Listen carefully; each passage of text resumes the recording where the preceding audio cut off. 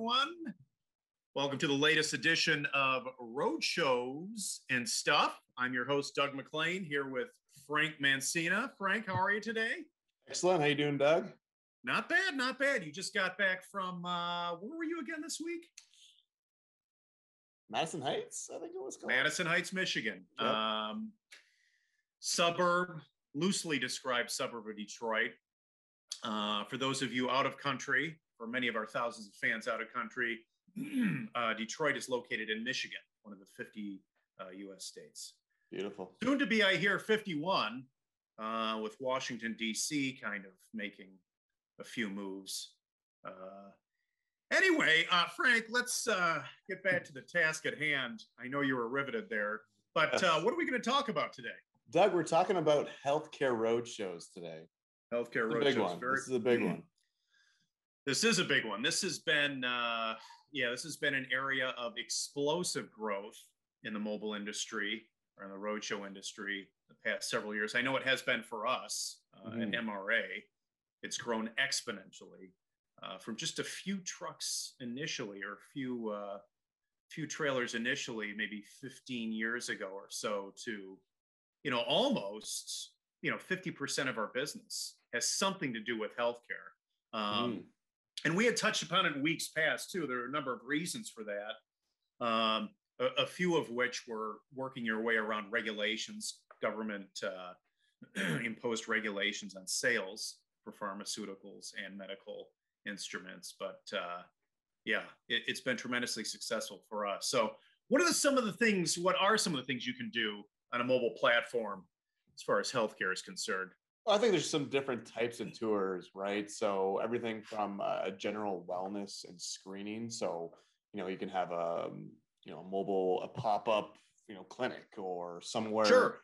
or you can partner with an association or an organization that, that does testing, or sure. diabetes association or things like that, where you can kind of screen people for any illnesses, right? So you go to an event and you can have that screening, or you just have a pop-up in a community. Yeah, sure. It could be general screening. It could be something more specific, like testing for diabetes. We've had mobile dental platforms in the past for mobile dental services to various communities. Sometimes it works in areas, underprivileged areas that are geographically remote, that wouldn't necessarily otherwise have access to that type of medical treatment. Mobile is obviously a perfect solution. You can also, for what we're going through now, testing and inoculation for something like COVID, rapid deployment testing in specific areas of need. As an example, you can go to a school, knock out 600-700 students in a day just by going to their parking lot, being open for normal business hours and running all the tests and getting the results shortly thereafter. And then even going back at a future date to then administer a vaccine if necessary. That's true. I think too, you could also get into, sorry, go ahead. No, continue. Well, I was going to say there are other applications too, not just as simple as various checkups and screenings and health checks. In recent years, we've done a lot of surgical training, working, believe it or not, with cadavers, in being biohazard compliant, which is something that a lot of people don't know. You don't necessarily have to be within a brick and mortar to have biohazard compliance. All of our trailers can meet those specifications for both state and federal governments if necessary. We pull permits regularly, and we follow all the mandated guidelines in order to do so. And that allows you to train doctors and surgeons directly, as I said, with cadavers. Well, especially because now, there's a lot of, regulations on travel, right, for doctors. Sure. And restrictions. Exactly. Right. So this allows the trailer just to go right to the doorstep of, the practice or the hospital, or, and train that particular, group of doctors or nurses. Yeah, and going one step further, it could be used to treat specific groups, for dialysis. You could have a trailer filled with 6 or 7 dialysis machines that then circumnavigates various communities or areas within a state.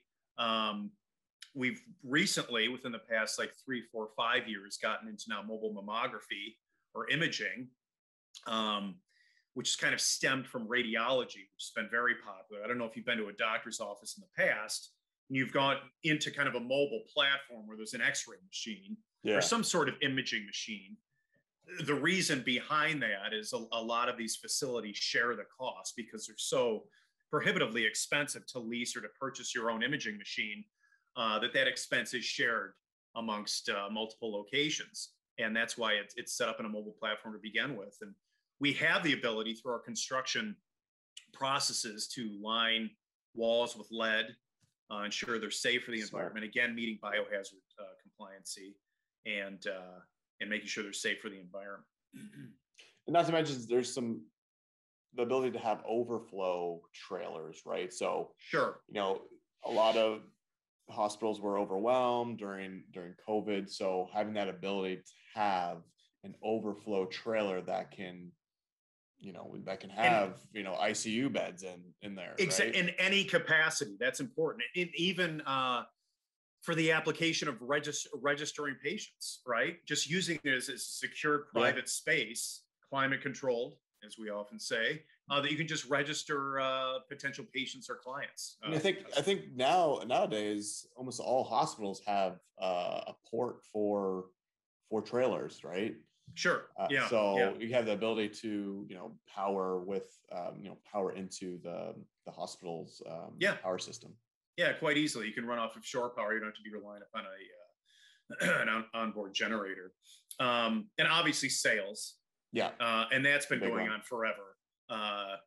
We've touched on this before in the past that it's incredibly effective in the sense that it goes directly to the door of the purchaser, of the decision maker, who no longer has to get on a plane and spend 2 or 3 days of their own time, going to a sales center of some sort and making a decision. They can just go in the parking lot in their lunch hour, give a full demonstration. You can have that particular unit or whatever they're selling on the trailer, right? So in the past, you're having a PowerPoint presentation. You're trying to sell. You're trying to sell a $500,000 machine, right? Whereas now you put that machine on the trailer. Sure. And now you have that ability to touch the field to see how it works. Directly interact, with that machine. Yeah, for sure. Why do you think these roadshows work in general? Why have they been so successful for us? Well, I'm sorry if I'm yelling at you, Frank. Stop yelling, Douglas. Thank you. Well, I think the ability to fully immerse someone in that environment. I think you're not worried about the outside clutter. You're literally bringing that environment to that person. Yeah, sure. Right? I remember, years ago, one of our more successful programs for the Batesville Casket Company, ironically, we use the trailers not only as a kind of a sales platform, but for pre-registration or for registration for continuing education credits, which all funeral home owners and managers were required to do on an annual basis. They had to accumulate, 15 or 20 points. And, in a normal year, they'd go to a trade show or a conference. They'd get 5 credit points for attending that. But it was very difficult for them to leave their core home business to go and travel to get a continuing education credit. Many of our trailers in our past programs have been certified in order to do that. Again, just adding another layer of convenience for people.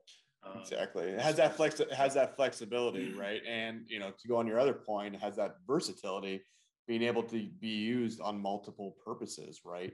Yeah, sure. You can have the configuration, sales wise, the configuration to, set up for a product demo. And then, 6 months later, you can come back and set up as, a continuing education trailer, right? Sure. So, Frank, you've been using a lot of ILIT words, so I'm going to use one more. You said flexibility, versatility. How about adaptability? There it is. I may have to Google that. I'm not 100% sure what it means, but that gives you like the ability, another one, I think, to reconfigure the interior. That's right. As your needs change and your needs evolve, just change what the mobile application is. It can go from testing, like we said, to a direct vaccination center, to surgical overflow, to a sales platform, a post-sales platform training unit. And any changes that are forthcoming as years go on for a service or an item that you've sold, you can update your client. No, I agree. So yeah, obviously a lot of things you can do. And not to mention, you have the ability to have different stakeholders in there. You can have your sponsors, your donors. They can all have some sort of representation, whether that's branding on the exterior, interior, whatever the case is. There's a collaborative approach to the entire. Sure, and that's a good point too, because then you don't have one entity that's, I guess, holding up the burden of the financial burden of having to put on a program like this. If you procure and secure sponsorship through companies or hospital groups or medical organizations, that can help bear the cost and put something like this on the road, especially if you're a smaller group, you're a local regional community hospital. You can partner with a large pharmaceutical or medical group to reach your local community. So that's pretty much it on healthcare here, there, Doug. I know it's a powerful segment. It was. I know we can go a lot deeper into the subject, and we could. And feel free to reach out to us if anyone had any questions kind of moving forward. Doug, what are we talking about next time? We are talking about diversity and inclusion. And we are having our director of diversity and inclusion, Dr. Vincent Kirkwood, join us. Mr. Vincent Kirkwood. I've just gotten word from our producer that he does not yet have his doctorate. So soon. Soon, very soon. Yeah, it's going to be exciting. It will be very exciting, almost as exciting as this segment. So, yeah. So for the 4 people listening, thank you. I appreciate it. We've enjoyed it. You know how to get a hold of us. Frank, how do they get a hold of us again? You can just reach out to us at www.gomra.com and feel free to reach out to us. You do have to have, what is it? Internet? You have to have internet. It's new. I don't think you have to have internet. No, I don't think it's going to stay around for a bit. Okay, Frank, I've got things to do. Hello. All right. Thanks, everyone. Thanks, everyone. Appreciate it. We'll see you soon. See you next time. Bye.